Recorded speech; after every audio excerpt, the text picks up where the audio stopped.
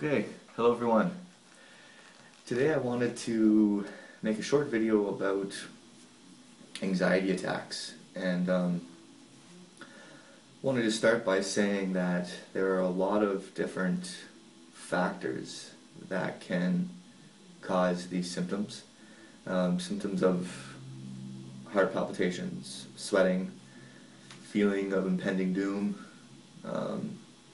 inability to concentrate.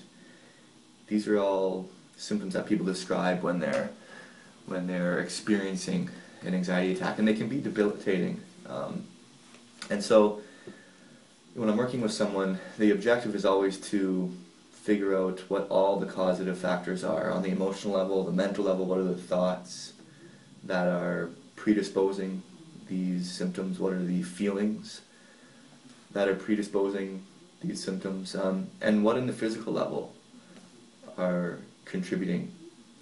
And this is a short video about one simple thing on the physical level that is important to rule out right away when you're looking at your own anxiety-like symptoms.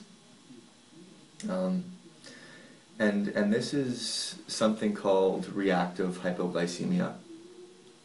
And what is happening essentially with this person is that their blood sugar levels are dropping, and they are getting an adrenal response, an adrenal overactivation, or a sympathetic overactivation to raise those sugar levels.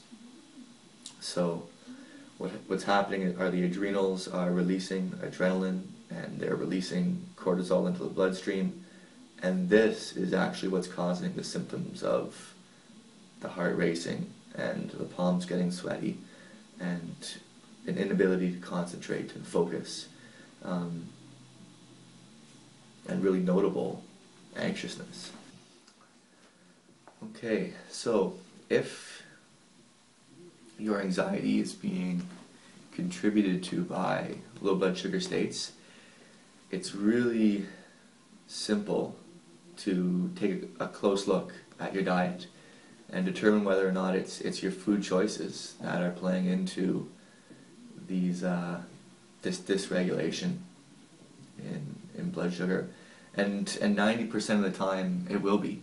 There are other factors that you can look at with your pancreas, but diet is going to play a huge role in regulating your sugar. So really simple things like eliminating or dramatically decreasing all refined carbohydrate.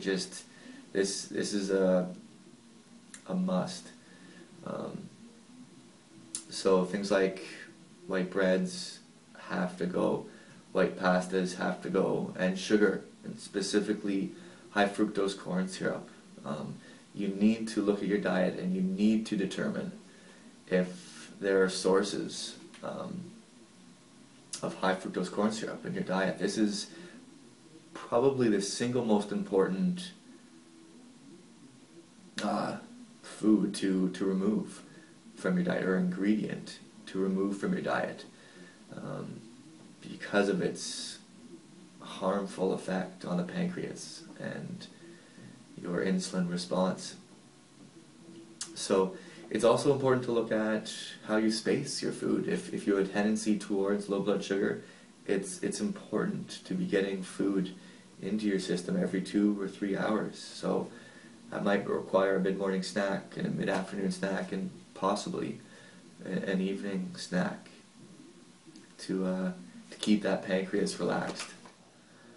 Okay, so that's one possible factor that is playing into your anxiety attacks. And I just wanted to stress before I finish up here that it's critical that you're not just looking at physical causes, because like I was saying at the beginning of this video, that if you're experiencing anxiety, the single causative factor may exist in the beliefs that you hold about yourself.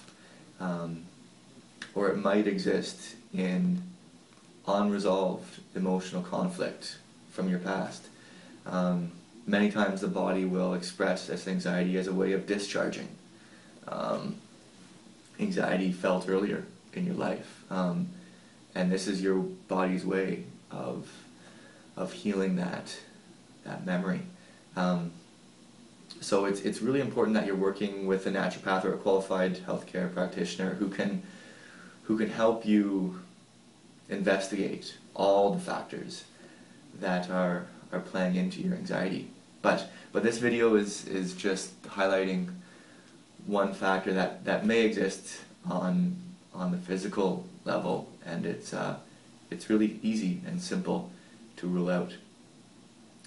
So if anyone has any questions or comments about the content, please feel free to leave a note at the bottom of this video, and I'll certainly get back to you with a response. Thanks for your time.